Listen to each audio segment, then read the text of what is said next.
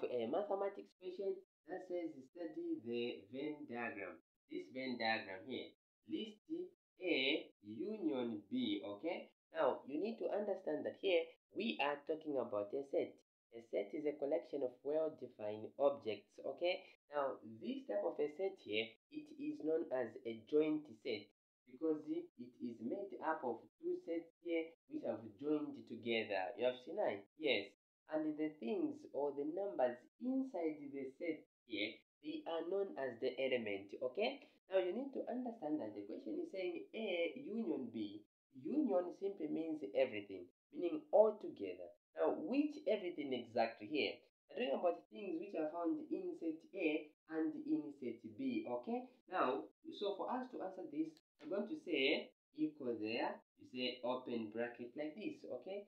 Now, A union B simply means everything which is found in A and in B, okay? Now, let's check where is A set A?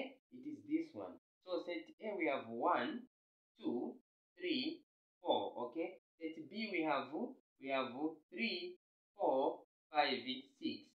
Now, when it comes to listing, don't make the repetition here, okay? So, the order of the set will be 1 there, comma, the 2 there, comma, 3 there, like this, comma, we have 4 there, comma, we have 5 there, comma, we have 6 there, and then we close the bracket.